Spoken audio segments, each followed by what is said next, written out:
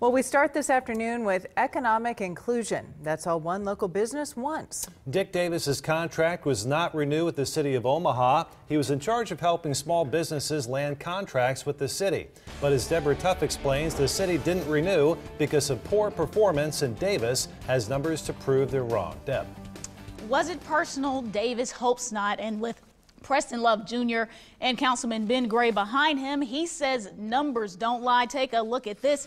In 5 years, Davis says 75 bidders submitted $45 million in bids. 45 of those businesses received $30 million in contracts. More so, 35 firms required $60 million in bonds, and none of them lost those same bonds. Davis also produced a detailed audit of the companies he worked with over the past 5 years. You're looking at video from the $2 billion sewer project in North O.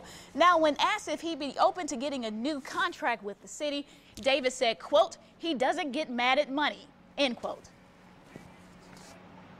If we work together as a community and tap into all of the intellectual capital that we have in Omaha, we could fix this.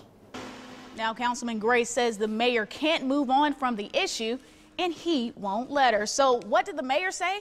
I reached out to her office this morning. So far, no word back. But in the past, one of her concerns, new people had not enrolled and the program had not grown. For Action 3 Midday, I'm Deborah Tuff.